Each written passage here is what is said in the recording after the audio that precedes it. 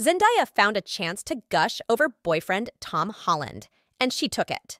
In a preview for BuzzFeed's puppy interview posted on Wednesday, February 21st, Zendaya was asked which of her Dune co-stars had the most Riz. "I don't know. Riz is short for charisma, right? Everybody's kind of got their own," Zendaya replied.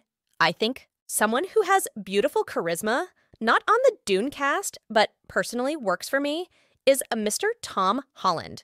The actress noted that her and Holland were different in that regard, adding, "I'm more shy and kind of quiet, so it takes a bit more to pull me out of my shell.